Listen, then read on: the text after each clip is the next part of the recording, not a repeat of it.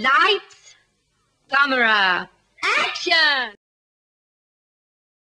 So tonight, I'm going to see Bullet Train, starring Brad Pitt.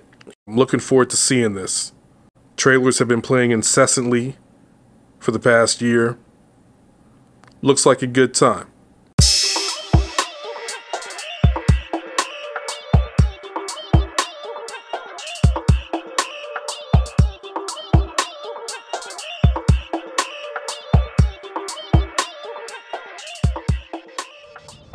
Just leaving from seeing Bullet Train, and honestly, I thought it was great. I enjoyed it. It's very action-packed and violent.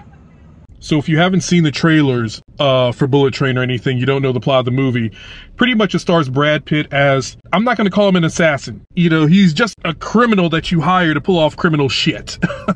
And he can certainly handle himself in a fight, but I don't know that I would classify his character as an assassin.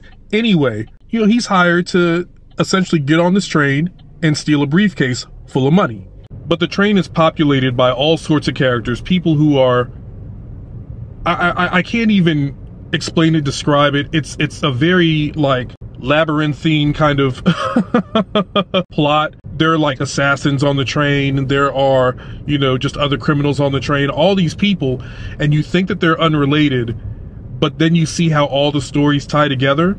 It's just honestly brilliant. It's just honestly brilliant. And it's super funny, in my opinion. It's directed by the director of Deadpool 2. And in my opinion, the movie is funny. It's my type of humor. But it's also it's incredibly violent, y'all. It's incredibly violent.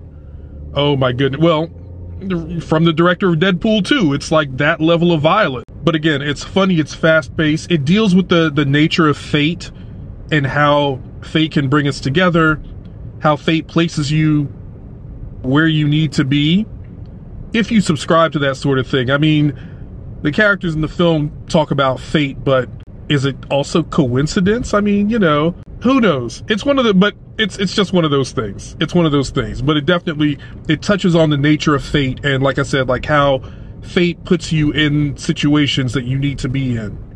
And it's damn near nonstop action, you know, especially toward the end. The end is just like bonkers, bananas, crazy, like. So yeah, I had a great time with Bullet Train. If you're looking for some breezy entertainment this weekend, that would be my choice. Check out Bullet Train.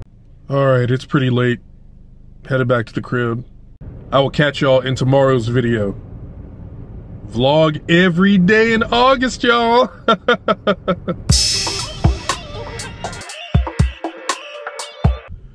This asshole, the fuck are you doing?